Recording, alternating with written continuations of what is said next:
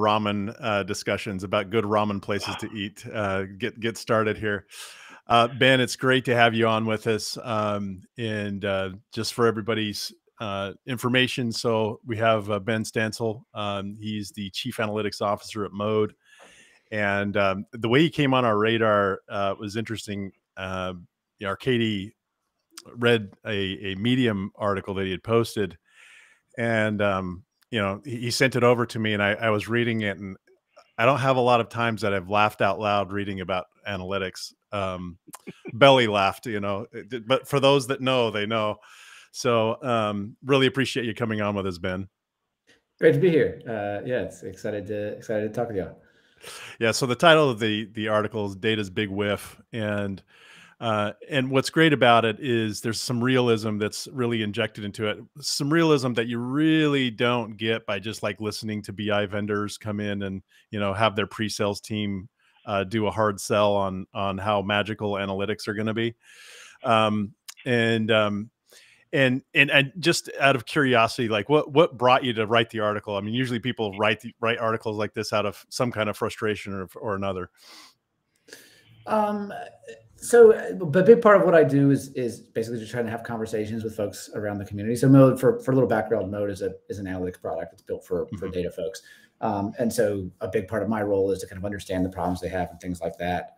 And so I spend a fair amount of time talking to people, just trying to understand what it is that they're trying to do, what they like, what they don't like. And so I think it was partly just sort of hearing the same frustrations from people that were the ones that I have had before. And so I don't know, it ended up turning into I might as well yell into the void on the internet about those things and see what happens. Yeah. So hey, Arcady, good to have you. Hey, gentlemen. All right. So one of the things you mentioned in the article was, data science are just answering the same ad hoc questions, and I'm answering the same questions that I answered just a month ago. Go into that, some of the experiences you've had in that. Yeah, I mean, this is sort of the reoccurring pain point for every data scientist in some form or another, is this: I'm constantly bogged down by questions that are things that I feel like I shouldn't have to answer over and over again. They're kind of the boring questions, or the can you just get this, or isn't it just that, or like, can you pull this? And so I think like in my own experience, you get a lot of those. You get a lot of the things where you feel like, hey, I'm able to do much more than this. I want to answer these exciting things. I want to kind of like let my curiosity about where the business is going and these big questions kind of take me where it's going to go. But you end up sort of doing the mundane paperwork that isn't the exciting thing. I think it's one of the analogies I often use for analysts is they're kind of like detectives.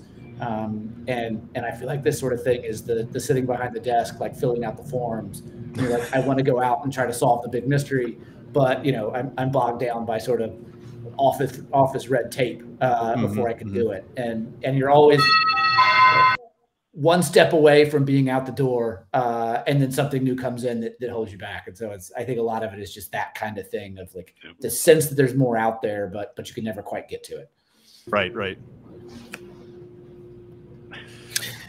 Yeah, one of the challenges is a lot of times whether you get a tabular report or you get a dashboard, especially if you get a dashboard, so it's yellow or it's orange, or if it's red, what does it mean? And typically your exploration just begins there. It's not the end. It's just the beginning.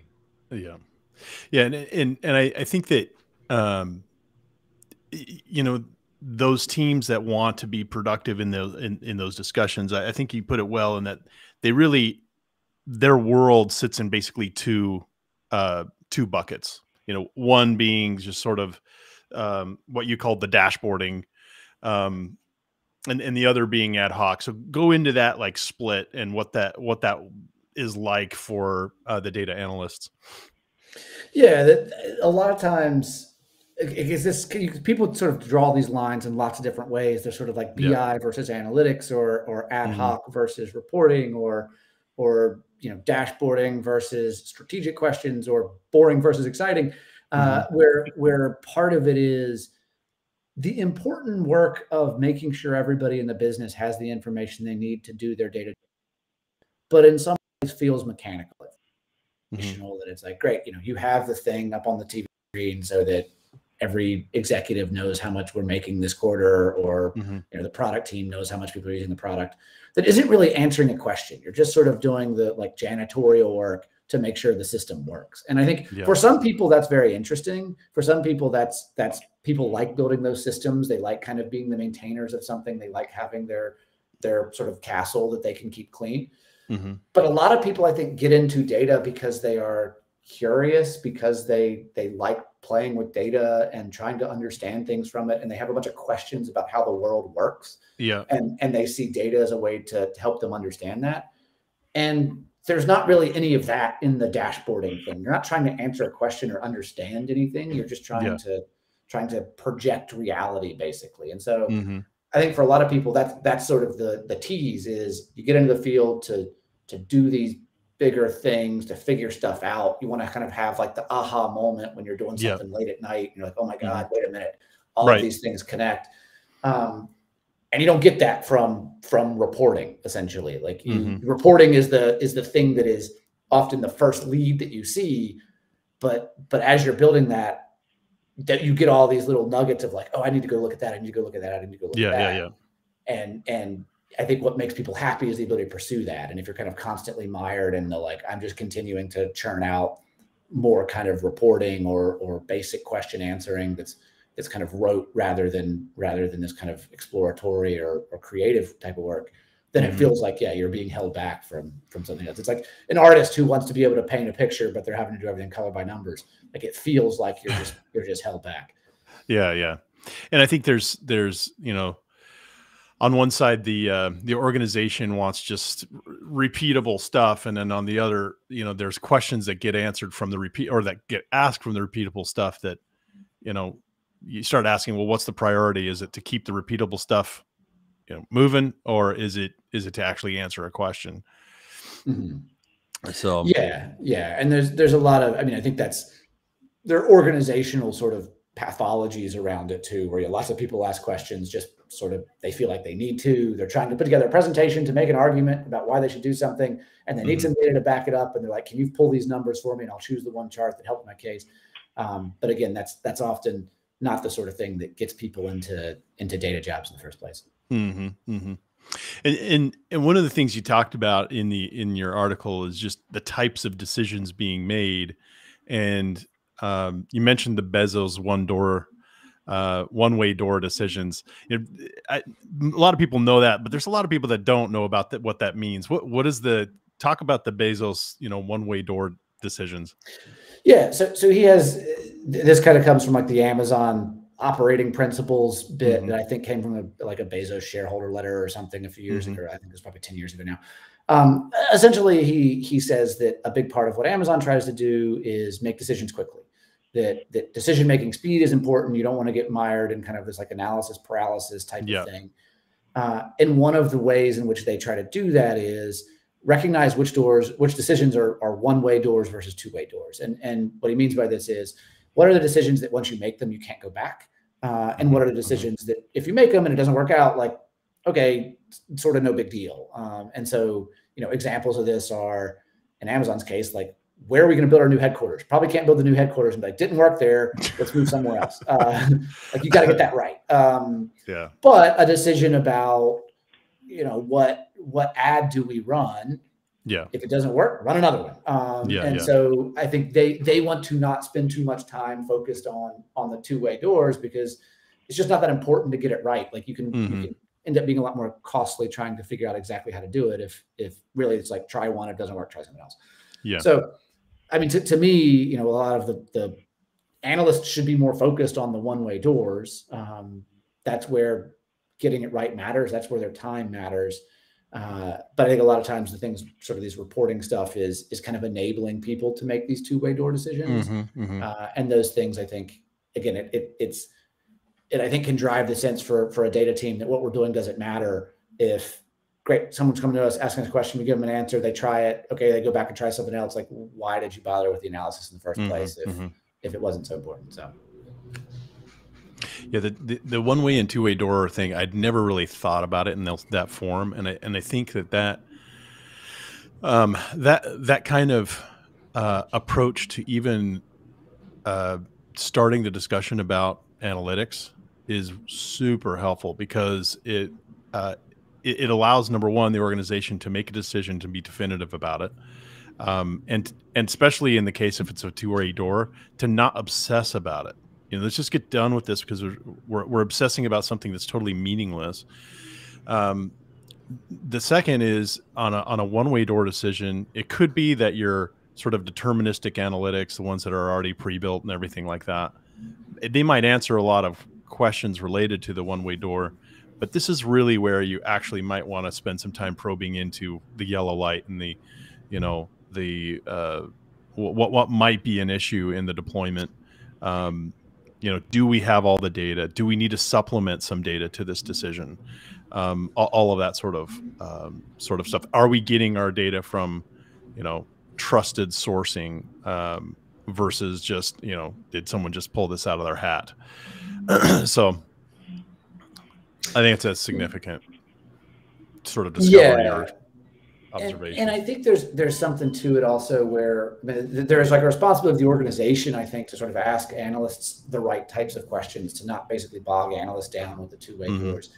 But I also think there is a responsibility from analysts, and analysts aren't always good at this. And I, like, coming from that background, I know my own tendencies here, where you often want to get the decision right. You see a decision and you're like, all right, we need to do the analysis so that we understand what this is. And in a lot of cases, I feel like it is a sort of defense mechanism to having to make a decision under uncertainty.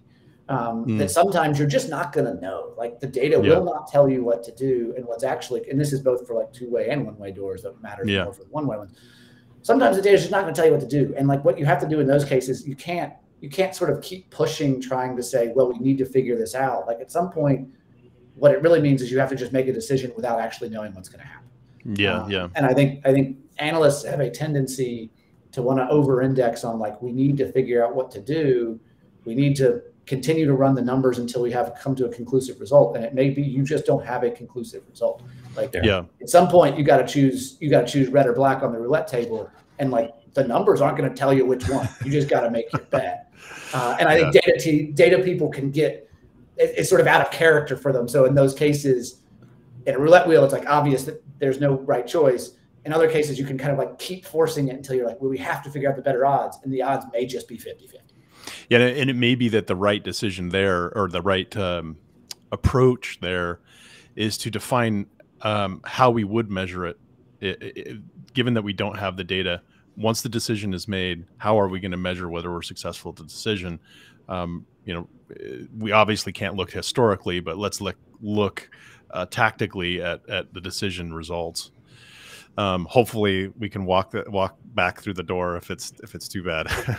Yeah, and I agree with that, though, within bounds. I think this is another sort of analytical tendency can be to do that, and then be like, oh, wow, we made the wrong thing, we got to pull back, and you end up kind of waffling too much on it. It's like sometimes the right decision is to just keep doing the thing that you said you were going to do, and like commit to it. And it's, I don't know, it's like, certainly for truly one-way door decisions, you kind of just have to go. I mean, Nike has a wonderful saying, just do it. And sometimes I think in the BI space, or in the analytical space, the just do it attitude is missing. You want the 11 digits of precision, and you want to know that you are advising your executives or your business stakeholders in the best way that the data tells you. And I do think this idea of imprecision is also important. It's the fact that you may be directionally correct, or you've got other things that are emotional that are entering into your decision cycle. And those things sometimes are not so easy to necessarily model or display. Yeah, and on the, if you're making a bet on something and you're saying, well, I think, I have no idea what an analogy here would be, but like, this path is a 40% chance of success, this path is a 60% chance of success. Like, those percentages only stay if you continue to stay on the path. If you get on the 40 and be like, oh, we should be on the 60, and go to the 60 and like, well, maybe we should be on the 40. Like, now you're just walking down the middle of the forest, and you're probably got like a 0% chance. I think there's a tendency to want to like find the optimal path. It's like the optimal path may just be whichever one you chose. At that point, that's where you need to be. Yeah, yeah. Ben, Jared and I are incredibly excited about sort of the evolution of this thing we call business intelligence or analytical data science platforms. Part of it is we've sort of gone from pixel perfect reporting. You know, we started in the Years crystal and years days, ago. years and years ago. And then there was this idea of it's really hard. I've got all of these crystal reports everywhere. Let's figure out a better way. And so three big BI vendors emerge. We're excited about the evolution that has happened since then. So if you look at Mode and think about the journey leading up to this, a lot of times, Rich and I talk about this with customers all the time. We start on the right side of the proverbial data architecture equation. We focus on the customer. We focus on what questions we need to answer. But many are still very much focused on the data. So this idea of data catalogs and let's build bigger and bigger data lakes is taking place. What are you seeing in the marketplace, and how is Mode reacting to sort of the evolution of the analyst engineer, if you will? Mm-hmm. Yeah, so it's still something that seems very much changing. Like it's very much a shifting landscape, I think. The thing that we see implicitly, like people don't really see it this way. People will see it once you tell them, but they don't sort of describe it to us this way, is the role of any kind of data consumption, whether or not that's BI or analytics, or to some extent data science. It's like data science for the sake of making decisions, not sort of ML engineering data science for Right. building production models. All of those things are super jumbled, where there aren't clear lines between, okay, this is our crystal reports that we use for like the executive binders that they look at every week. And then we have a data team that's trying to answer questions from other people around the business. And then we have data scientists who are off like living in a hole trying to solve problems like forecasting problems with advanced models. All those things kind of blend together, where there's the reporting that executives wants the forecasts that are the models. And the reporting also generates, like you said, a bunch of the questions that are the things that people need to answer. And so the lines around like what's what there is very unclear. And so how that evolves, I think it still kind of remains to be seen. But one of the big things that we think is important is, I guess, well, two things. One is across that spectrum, people need to be able to work together. That it doesn't work if we fragment that up, where it's like, well, we have our reporting and dashboarding here, we have our analytics here, we have our data science here. Like those two things are too intermingled. It's too much of a spectrum, where if we break them up, we end up like losing a lot of the value of each part of it by not having them being able to build on top of each other. The other thing is, I think there is the sort of lower layers of what was BI are getting basically taken away into other services. So all of like the data modeling is getting pulled out into tools like dbt. Some of the metric definition is now getting pulled out into similar tools or other tools like ETL is obviously owned somewhere else. Data storage is owned somewhere else. So it's this, the way I've described this before is it's like sort of a pivot, where it used to be that BI tools were like reporting end to end. They would handle the entire stack. They would do storage. They would do transformation, but it was just reporting. And now it's kind of like all of that stuff underneath it has been stripped away, but the layer on top, the kind of consumption layer, is much more expansive. Like it's a much wider but shallower piece of technology. So I think that's how people kind of want to use it. How that evolves in the market, like, kind of remains to be seen. From Mode's perspective, we try to solve that problem by saying, hey, we give you a tool that can be like basically a place where analysts can feel at home as well as the people that they're consuming their work. But I think that's there's a lot of stuff shifting in the landscape that is still, I think, has some time to shake out.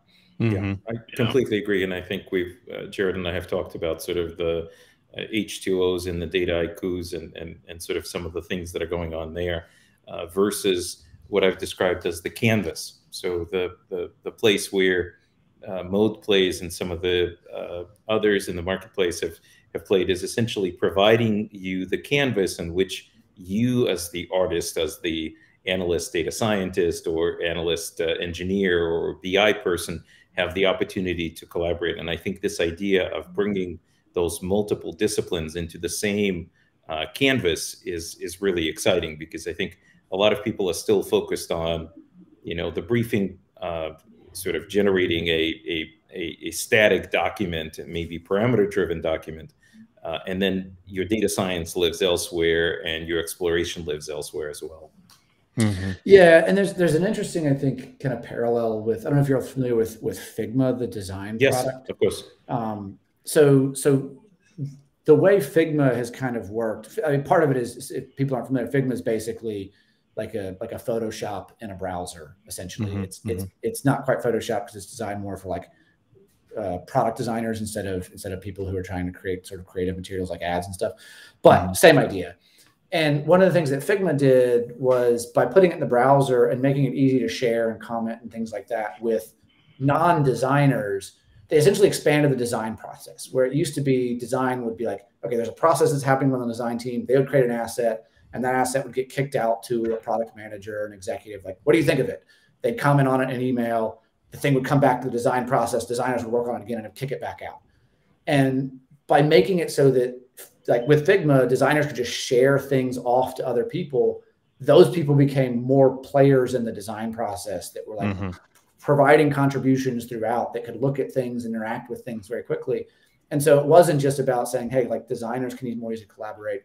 It's about saying design isn't just what happens between designers. Design is this entire process that requires designers, it requires stakeholders, it requires executives, whoever else. And I think analytics is kind of a similar thing, where it can't be something where it's like the analysis happens among the team and they kick off pieces to executives, that then they ask more questions and it comes back to the team, and it's sort of like this back and forth. Those executives need to be a part of the same process. They need to be able to interact in the same way, where everybody's working on the stuff together, instead of it being kind of work on it in a small group, eject something, work on it in a group, eject something. So to me, that's kind of how I see a lot of this stuff needing to evolve. I think that's a great analogy, because essentially you're describing sort of the ultimate customer as the one who's participating in the design process in terms of capturing the things that they want. I've often described a Chinese wall that existed between the data people and the BI people. So your ETL team, your data modeling team, is completely segregated from your BI team, and that is completely segregated from your business. And so what you end up with is, cycles that you go through, unnecessary cycles of trying to collaborate with them by sending things and delivering releases without necessarily having them be an active participant. Yeah, and I think that the BI model world, where it's like we have a semantic model, we model data, and then other people consume it, I agree, became that sort of wall where it's the sort of the way that IT and BI developers are essentially communicating with the rest of the business is through this kind of translation of a semantic model. And I think the model itself can be valuable, it can support a lot of things, but like those people need to have a different shared language than a semantic model. They need to be able to talk to each other more directly. It's like, hey, we're trying to solve these problems. How would you solve it? Like, it can't be something where it's, okay, we have a list of requirements from stakeholders. We're going to go model something, give you the asset. You use it for a while. You tell us what your requirements are. Like that wall needs to be something that's a lot more human, basically, in my opinion. Yeah,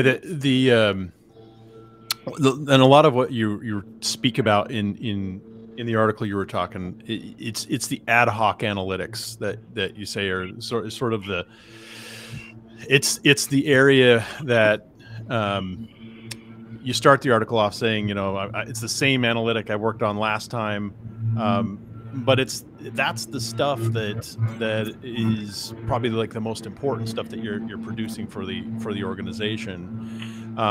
And one of the things you mentioned is that self-serve analytics and dashboards, those are basically the same categories. Like, double click into that a little bit, and because BI vendors, they like to sell those as modules,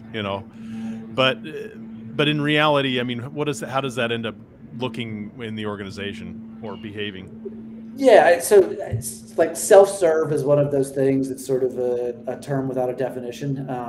Everybody kind of has a sense of what they think it means, but nobody's are quite the same. Like, it's a little bit like, I know it when I see it, but the way I describe it is not the same as the way you describe it. My answer to it, and the way that I think people are sort of thinking about it a little bit more, is it isn't a set of features. It is, I mean, you have to back it with a set of features, but it's essentially like an experience that people have when they are trying to answer questions. That you want to be able to have people who can come, who can say, like, I have a question, you can get the answer with a relatively low friction process, I trust that answer. And like, if you can do that, to me, that is self-serve. That could be something where you have a BI tool where you can drag and drop your way to stuff. It could be that like all of my questions can be answered with a PDF printout, and that's all I ever need. And so like I can self-serve everything with this piece of paper. It could be that self-serve, like, this is potentially a little controversial, but it could be that self-serve is me actually asking an analyst who just loves to answer those sorts of questions and can turn it around really fast. Like, to me, what's the difference? I'm just trying to get an answer, and I get an answer.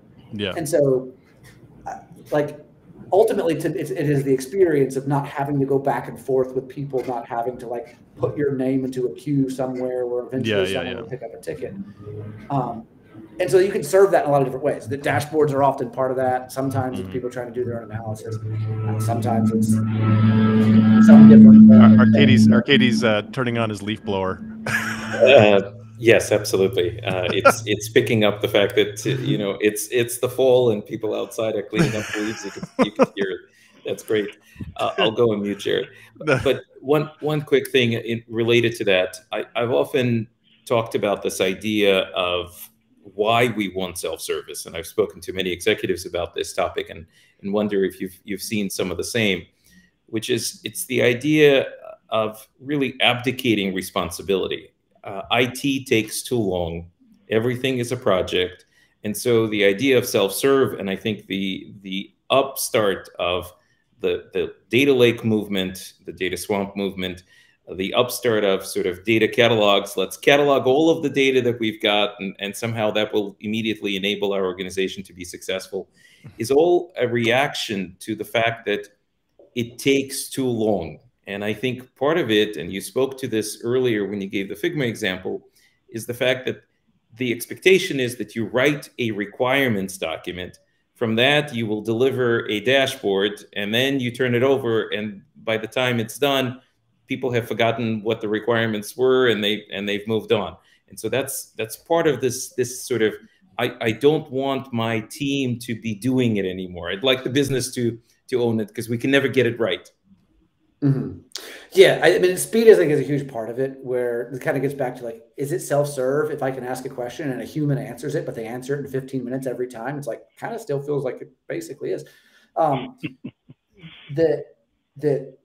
Yeah, I think there's a lot of, especially, so there's companies that are sort of like the digital natives, or whatever you want to call them, where I think they have a slightly different perspective on this. But the companies that are more traditional enterprises and thinking about this in more legacy ways, I think a lot of the self-serve is kind of, the motivation is partly what you're describing. It's a sense that we need to be more data-driven.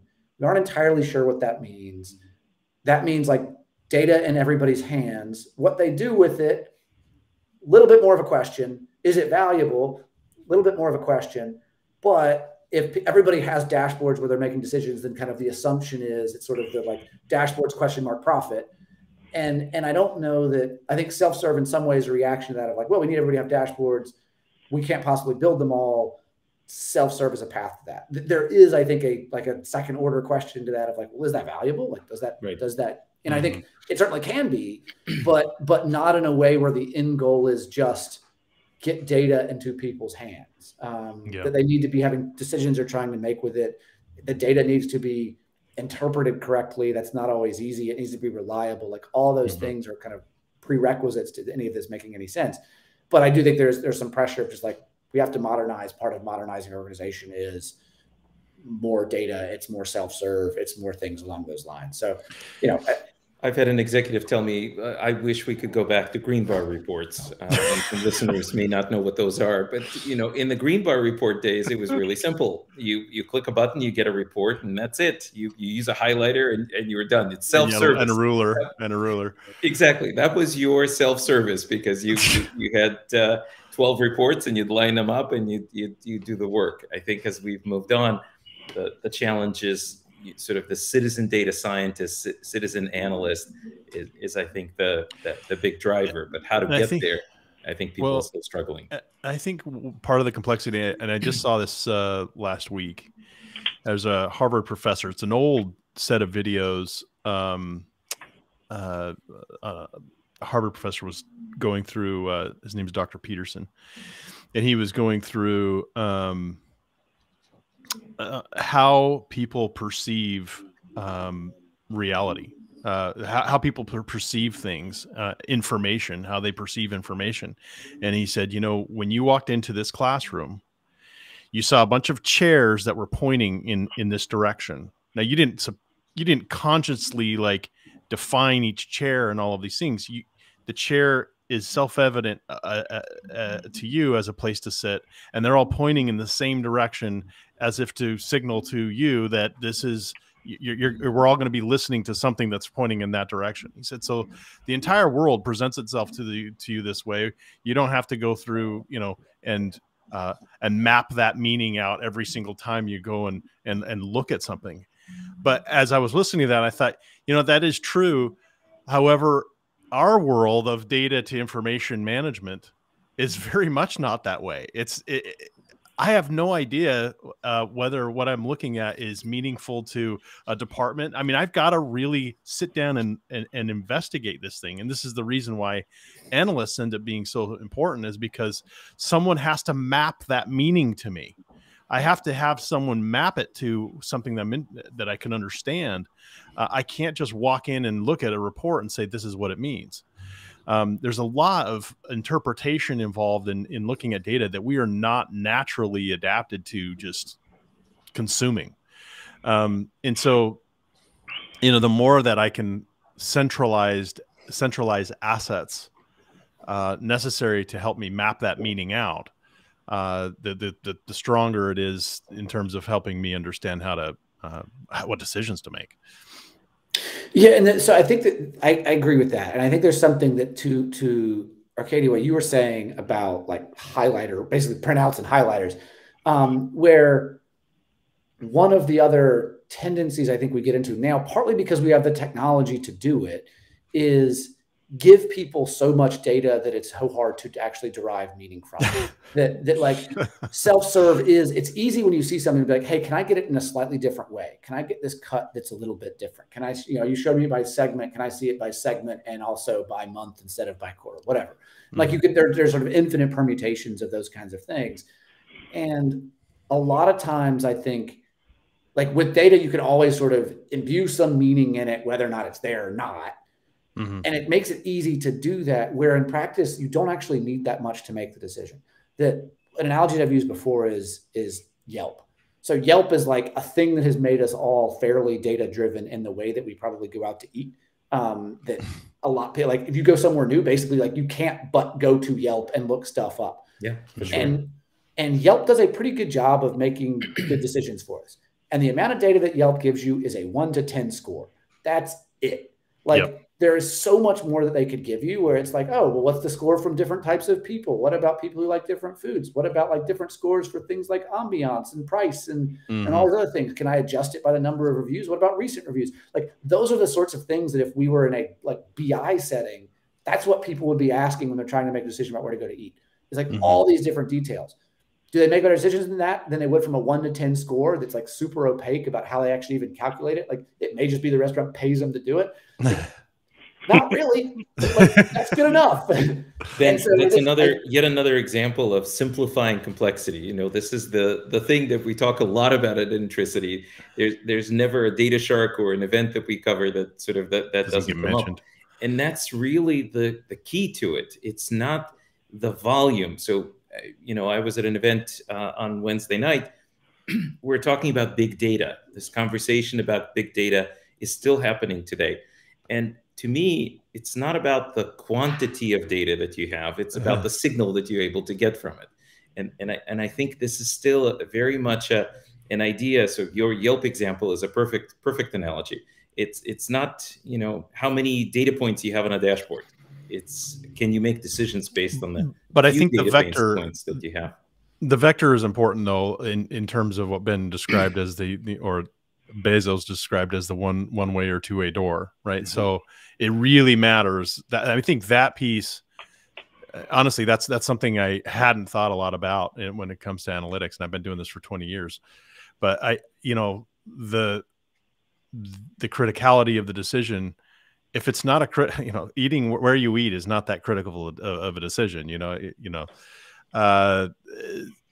as long as it's not, you know, how in New York they have A, B, C, and D. I mean, as long as it's not one of those like F. I don't know if it goes down that far, but you know, as long as it's not that, you know, it really, frankly, doesn't matter. So as long as we could place it in those vectors, I think that's a pretty general rule that you could apply to it. And I think the simplicity of that 1 to 10 rating is, you know, often overlooked and I think this kind of, this is circling back to that whole maps of meaning idea, which is, I was just thinking about this while you guys were talking, is if I need to go somewhere, I already have a mapped meaning to navigation, which is Google Maps, or, you know, whatever I use for my app for navigation. If I'm going to eat somewhere, I already have that meaning mapped. And so, you know, I think one thing that I think analytics teams can do is build familiarity around, you know, certain analytical assets that people can use, and that people can rely on. They rely on the fact that this analysis is going to look this way, it's going to have these attributes, and it's going to produce this answer for me. So I know how to go, you know, get that done. I think it's the complex ad hoc ones that, you know, we have to, if we're doing ad hoc analysis, we're literally like blazing a new trail. And so, you know, being able to describe that analysis in more meaning is well important. And how do you then organize that and share that, and so it's not just throwaway? Yeah. And I mean, it's one of the things, Ben, you talk about in your article. You know, I'm doing the same analysis over and over and over again. How do we organize it? How do we share that? How do we become smarter as a whole? You know, based on this work that's cool and fun to do, and not, you know, just putting more filters on a spreadsheet, like you said, or on a dashboard. But that's one of the challenges that I see. I think there's still this idea that you can't have a conversation about business intelligence without talking about process, and I think a lot of people don't give that enough attention. I mean, Jared, when we were covering data governance, you gave perfect examples. You gave people exercises to do to sort of understand precision of data. But I do think this idea of understanding how people, what are you making decisions based on today? Mm-hmm. I've often given the example of the proverbial 100-sheet spreadsheet, where they've got 99 sheets as all the data prep that they do, but the magic is actually on that last sheet 100. It's, what are you looking at? What are the 8 things? What are the 5 things that you're looking at? Or, and Rich knows the examples where we've been in organizations where we ask, you know, what are the KPIs that drive the business, whether it be based on your strategy or based on some other things. And sometimes we'll get a list of 300 KPIs that people want to look at. It sort of dilutes the idea of what's really a KPI. Maybe you do have 300 KPIs, but ultimately a single individual is probably looking at 2 or 3 data points that they care most about. You know, do I have the sales? Do I have the customer service rating that I'm looking to accomplish? Is marketing driving the business? You know, am I retaining customers? Those are the typical things that people will typically gravitate to. Yeah, and that's a place too where I think if you end up creating 300 KPIs, which is easy to do, you miss out on a lot of the benefits of what data and BI can do that aren't just like, you can make a better decision, but a lot of like the cultural elements of, it is a tool for alignment. It is a tool to keep people sort of pointing in the same direction. It's a tool to make sure everybody knows what matters. Whereas if everybody has their own KPI, like nobody has a KPI. Everybody's sort of rowing in a different direction. There's a lot of just organizational, like sort of process matters. A lot of organizational problems to me that data can help solve that aren't make us smarter, make us better decisions. It's just, here is a rhetorical device essentially that gets people excited about where we're going. This helps people see what the finish line is supposed to look like. That I think is kind of underused in that way. Like companies to me that use data really well aren't using it strictly for sort of the mathematical value that it provides, but are using it for the cultural value as well. Yeah. And I think culture always, we talk about the four pillars: people, process, technology, and culture. Culture trumps all the other three every single day. It eats the other three, I think, is the expression. Yeah, yeah. Please, Sorry. Jerry. No, and I was just going to say, a lot of people do not consider BI as a cultural mechanism. They think of it as just some kind of performance thing. But the idea that that executives or strategies, whatever you want for your organization, is executed literally through this mechanism of how we measure people or how we measure things. It is one of the primary drivers of our culture in an organization, because it's the one thing that keeps updating all the time. We're always getting new data, and so if we put it in the framework of how we want the culture of the organization to unfold, then we will successfully push the culture in that direction. Yeah, it's the town square, if you think about it. So people come around, whether they're passing spreadsheets back and forth, or they're looking at a dashboard together. They're collaborating, and that's what sparks the conversation. We do have some executives that will not allow PowerPoints to come into their meetings. They want to see a mode dashboard, and that's the only way they'll conduct their meetings. No problem with that.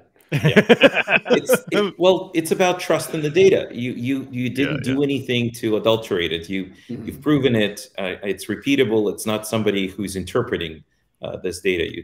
You interpret it once, and then you make it part of your culture.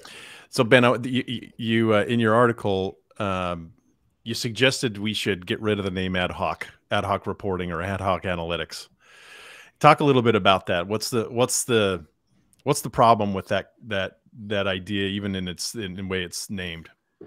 This is the point that Rich was making earlier to me. Is it gives the sense of it being something that's temporary and meant to be thrown away, and it's not strictly what ad hoc means, but it's sort of the connotation of it to me is very much, we've got an ad hoc question, it's a one-off thing. Like, once I'm done with it, I'm done with it, and we'll move on. And there are cases when that is true. It's like, I've got a deck I've got to put together, and I need to know, what is our retention rate for the quarter because I'm in a board meeting. Tell me what the number is. Great. Okay. Throw that away. But a lot of the things that fall into the categorization of like ad hoc work are strategic questions. Like, what should we price a new product at? And you can learn a ton from that. Even if you're not just making a decision, you can learn a lot about like how customers are buying the product and what different price points might do and how we think about it. Like, there's a lot of things that next time you have a question somewhere in the galaxy of that kind of thing, you should be able to build on that. But unless we sort of recognize that we're accumulating knowledge and not just answering a question, we're not going to actually accumulate any knowledge. And so to me, it's like, I think this is a very hard thing to do, but it's trying to figure out, hey, can we turn this ad hoc stuff into something that is more scientific in a way where we're building knowledge and sort of moving forward instead of something where we just forget about it. And like a heuristic for this to me is, say you have an organization that's been doing ad hoc analysis for 5 years. Are you better off now than you were 5 years ago? Like, do you make better decisions today because of that? And most organizations, I think, would say no. They not really. Like, they are better at probably answering ad hoc questions because they have a process around it. But do the fact that they answered those questions help them at all today? It's like, probably not. And that to me feels like a tremendous waste. Yeah. It's learning from that. Completely unrelated, but it's where I thought I was listening to somebody who was talking about marriage counseling. Said he talked to this couple. They'd been married for 50 years. He said, how long have you been married? The wife said, I've been married for 50 years. The husband said, no. We've been married for 1 year, 50 times. I don't know anything more now than I did after we were married for 1 year. And I look at this in business, and sometimes I'm like, that's really funny. We're doing this thing over and over and over again. And how are we not learning from this? Why can we not take this learning? We're putting time and effort. We've got these really smart people that are looking at this data and coming up, we call it ad hoc analysis, right? But they're looking at this, they're coming up with some really valuable insights and a way to get at those insights. And we need to take it and say, how do we organize that? How do we build on top of that? How do we become better and smarter all together through that so we can move forward. Is it because they focus too much on the end state and they don't think about the journey getting there, and there's pieces and parts of that journey that could be valuable in other places, and they just can't visualize it? Maybe that's what it is. I think part of this is the attention deficit. I think it's the focus right now is on this particular issue. This is what's important today. And so they'll go through, they'll do the analytics, they'll get to that answer. And it's a one-off answer. It's the ad hoc answer. It's sort of the throwaway answer. And if it's valuable, this is one of the challenges that BI can solve for an organization, which is if we're all sort of knowledge workers, whatever form that takes, that knowledge that we have in the organization is transient. We're going to be promoted from position to position. I have an example of a retailer who I met with at 5 o'clock in the morning. He's a buyer for this organization, and he was in charge of cheese. And now he's moving to a different group, and he wanted to know, how am I going to transfer all this knowledge? Specifically, it was Excel reports that he was running. That's the reason he's coming in at 5 o'clock in the morning. And this knowledge that leaves organizations, whether it be through promotion or through people moving from place to place, that's what disappears. And I think that's the opportunity that organizations have in terms of not just capturing their process, but also understanding, how do you measure it? What are the things that ultimately lead to your success? And have a place where you can collaborate together. That's the other thing. It's not a static document. You need a place where you can put commentary and you can ask questions and you can evolve it and continue to evolve it. Mm-hmm. Go ahead. I think there's like a holy grail of data tooling, process, whatever. That is one of those things. It's where this is the point where we can get where we actually, it's not really document, but learn more easily and sort of pick up the kind of ambient knowledge that is floating around an organization.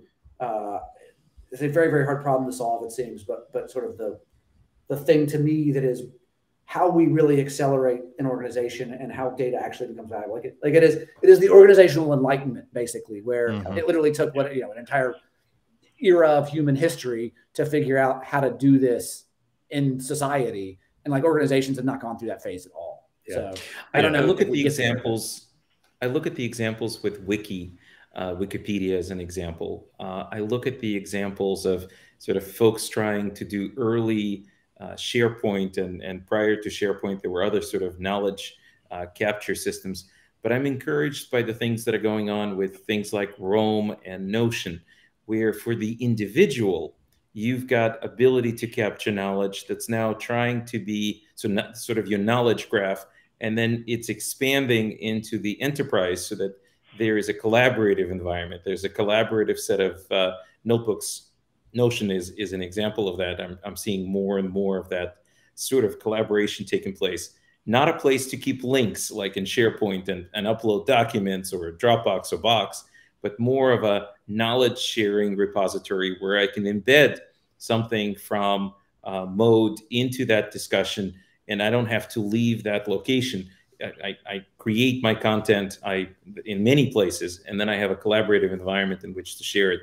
I'm thinking maybe that's the next step in this evolution. Yeah, I mean, it's the logic, decoupling that logic from the single analytic, and so that it could be used in others, but also mapping some meaning to it. So people, and this is a hard problem because, again, if I'm looking at it cold turkey and I'm just looking at a piece of logic that was written for something else, how do I know if that's a good application for what I'm doing? How do I know if it's going to work for me? And so it is, like you said, it's like the Holy Grail. It's almost unobtainium level Holy Grail in terms of making it accessible to users in such an easy way that they could acquire it. And I can think of a gazillion different ways to try and hack at it. But certainly, certainly I think we'll get there at some point. So, yeah. And I think that's we will figure something out here. I don't know exactly what, and it may end up looking to me very different than kind of how we think it might look. But I think inevitably there will be some progress that we make. So Ben, in our last 10 minutes, give us a little bit about Mode in terms of, what was it a startup that started in the garage and a bunch of buddies and got it out on the market, or how did it come to pass, and where are you guys at today? Yeah, so the origin of it was essentially an internal tool at a prior job. So it was started by me and two other folks. We were all members of a company called Yammer's data team. So Yammer was like Facebook for work before Facebook built Facebook for work. It was very much kind of like a collaborative, a social network for companies, essentially, where it was meant to be sort of a replacement to email. Yammer was a company that was it was a SaaS company and one of the early kind of enterprise adopters of analytics and data science and the way that it has evolved today, where it's designed to help people make decisions, do things like A/B testing, all that kind of stuff. The sort of things like social gaming really pushed on, like we want to make our products better with data, was something that Yammer invested a lot in. So we were all members of that team. And our job was basically to answer questions for other people around the business. And it wasn't sort of the rote reporting stuff. It was, product vendors trying to decide between feature A or feature B. How do we help them figure that out? We didn't have tooling to help us do it. We didn't have, we were somewhat technical. It was like sort of SQL level of technical. Answering questions like that. We wanted to be able to distribute that work to other people around the organization. We wanted to be able to collaborate with them where it's like they have a question, I answer it. We can go back and forth really easily. And the only tools available to us were either sort of traditional BI tools that were much more about like dashboarding and reporting and that kind of stuff, or technical tools that were very isolated. That would be, I could use a desktop SQL editor. I could use Jupyter notebooks where, IPython, I guess at that point, use something like that. But I can't share that with an executive. Like if I send a CEO a Jupyter notebook, they're not going to do anything with it. And so we ended up building kind of an internal tool that was basically a SQL browser, a SQL IDE in a browser that had charts on top. That was a way for us to quickly do work and distribute it to the people in the organization. After a while, Yammer got bought. It was bought by Microsoft. After that happened, a few things happened, which is we saw that product start to spread, that internal tool start to spread around Microsoft. We also started talking to more people around Silicon Valley and realized a lot of companies had built the same thing. That Uber had a version and Airbnb had a version and Facebook had a version and LinkedIn had a version and Spotify had a version and Pinterest had a version. And all these companies had essentially built a website where there was a query tool that you could write queries and share results. And we were kind of like, hey, if everybody's building this, then there must be a market for this more broadly. Also, if companies like those are building it, then is this sort of the next wave of what data tooling looks like? It's going to, sort of follow in the footsteps of what sort of Tableau started to revolutionize with opening up data and stuff like that. Will sort of technical tooling be the next phase? So that was really where the idea came from, was seeing that. And then we left basically, as I said, the thing we had built was just an internal tool. It wasn't like we open sourced anything. It was essentially okay, this internal tool is nice, but it's an internal tool. It's always got 10% of the features you want. It's always a little bit, wonky. We want to try to build a real version of it. And so that's what we set off to do. Okay, cool. And then how did you end up going to market? Did you do a VC type thing, or did you kind of develop it in the back end and then just take it on your own? We basically did the VC route from day one. Okay. We didn't that was we started it in 2013. It was sort of a different era than today, where you say, hey, we're starting a company and some VC will write you a check for $20 million. It was a little bit harder than that. But we for better or for worse, coming out of the acquisition, the Yammer acquisition was generally a good one. There were a handful of people who made a bunch of money in Silicon Valley. If you make a bunch of money, you immediately turn around and give it to your friends that are starting companies. And so we had sort of an easy path to sort of raising an initial seed money, to being able to have introductions to other people around Silicon Valley. It was an easy sort of, it was something we never even really thought about that much, honestly. If should we kind of bootstrap it? Should we try to see how far we can get on our own, spend a bunch of time developing it, and then see? I think in hindsight, that is a perfectly reasonable approach, and something that if you're considering starting a company, you should certainly look into, is like, which one do you want? Consider, taking VC money sets you on a path that you can't get off. Like, that is a one-way door. It's a one-way door. And so it wasn't something that we like really thought about. It was just kind of the natural thing to do. Which is fine. I think, it's ultimately we would have done that no matter what, but yeah, that was kind of our initial thought, was like, all right, you do the sort of institutional route the whole way. So, and how do you get to your first, 10 to 100 customers? Or 0 to 1. That's zero to 1. I like 0 to 1 better. 0 to 1 was friends, basically. I think we knew some people who were data people in the ecosystem, so it was partly that. One of our very first customers was, I think we had a launch blog. It was like a fundraising announcement or something, where we were actually in the same office. So the customer was Twitch. We actually were in the same office as Twitch, like we were in the same building. And so somebody basically came and like knocked on our door and was like, "Hey, I saw your thing. We do data. What's up?" So there were a few things like that. And then sort of the 10 to 100, a lot of it was, and it's always, I mean, still is the case, I would say today.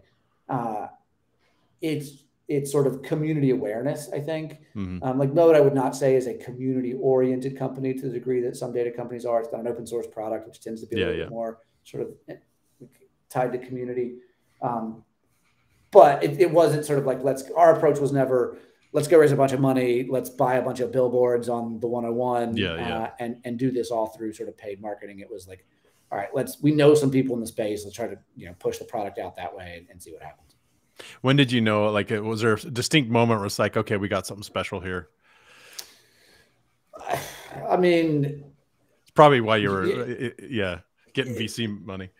Yeah. I mean, I don't know. It is always something that feels like it's teetering. It's always the sort of thing where it's like, oh, wait, this thing seems amazing. Oh, wait, this is never going to last. I've been there before. Yeah. So there are the moment, I mean, I think when you start to have customers who use it and like it that you don't know, where they're wait a minute, these people aren't using this as a favor. They just like evaluated a bunch of things and thought this was the best. I think that's when you start to get confidence that you might be onto something. But I think, I don't know, I'm sure y'all are familiar with this too, that like you always are a little bit weary that something is like this. There's no way this actually is going to actually like what's sort of the thing that has propped this up for so long, and when does it fall down? That's welcome to capitalism. Yeah, exactly. Imposter syndrome. Exactly. Yeah, it's tough sometimes because exactly as you described, sometimes you may have the good idea, but because you're so close to it, because you've been living with it, you begin to believe your own success, even though even when the market is validating you, you're still questioning, are these people saying, do they really understand that we're 3 people now, we're 10 people now? And we had, I mean, I think there's certainly a lot of that. We all came from analytical backgrounds. We had our opinions about what this should look like. And I think it is, as with all these sorts of things, it's a double-edged sword, where in some cases it's very valuable because we're like, okay, we're going to build the thing that we know is a problem that we have, that you wouldn't pick up on interviews with people because you have to like live in their shoes to really get it. At the same time, that does create a lot of blind spots where you're like, these opinions are the right ones. And it's like, at some point you're like, we might have gotten that one wrong. Yeah. Well, Ben, it's been an absolute pleasure having you on with us. Really some great discussion and some great takeaways that I've taken from it. So appreciate you joining us, and we'll put this one in the history books. Awesome. Thanks so much for having me. This is a good time. Awesome. Thanks so much, everybody. Have an excellent day. Catch you all later.